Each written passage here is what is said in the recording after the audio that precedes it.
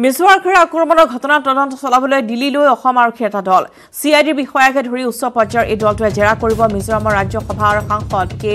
ভানলালভেনাক সাংসদ কে ভানলালভেনাই সংবাদ মাধ্যমৰ আগত দিয়া বক্তব্যত কেতবোৰ চাঞ্চল্যকৰ তথ্য সদৰি কৰিছে 26 জুলাইত লাইলাপুৰত অসম আৰক্ষীৰ ওপৰত কেনেদৰে আক্ৰমণ চলোৱা হৈছিল তাৰ ব্যাখ্যা কৰিছিল সাংসদগৰাকীয়ে আনকি অসম আৰক্ষী লাইলাপুৰলৈ গলে পুনৰ আক্ৰমণ কৰাৰ ভাবুকি দিছিল সাংসদজনৰ এই মন্তব্য প্ৰকাশ পোৱাৰ পিছতে সাংসদজনক জেৰা কৰাৰ বাবে দিল্লীত উপস্থিত অসম আৰক্ষী দলটো লাইলাপুৰৰ ঘটনা সন্দৰ্ভত কাছাৰ জিলাৰ ধলাই থানাত 236/21 নম্বৰ এটা গোচৰ ৰুজু কৰা হৈছে ভাৰতীয় দণ্ডবিধিৰ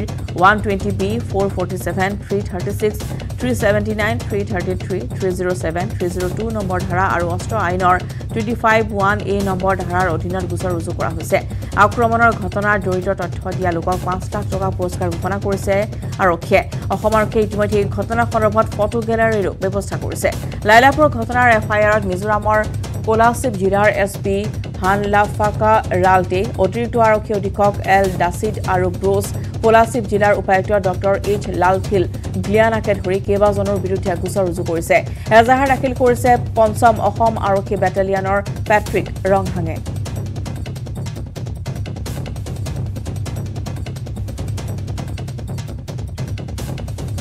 ২৬ জুলাই অসম আৰক্ষীৰ ওপৰত মিজো আৰক্ষী চলোৱা আক্ৰমণৰ ঘটনাৰ সন্দৰ্ভত কি কৈছিল মিজোৰামৰ ৰাজ্যসভাৰ সাংসদ কে Vanlalvenai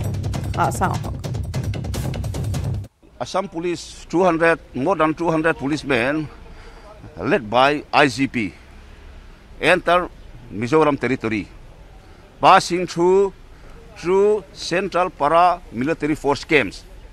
On the side, at Mizoram side, the central government last year deployed CRPF for peacekeeping force, and in Assam side, SSB have been deployed by central government for keeping force. But yesterday,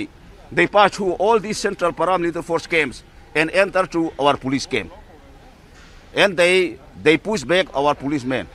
from our own post. And after that, our government asked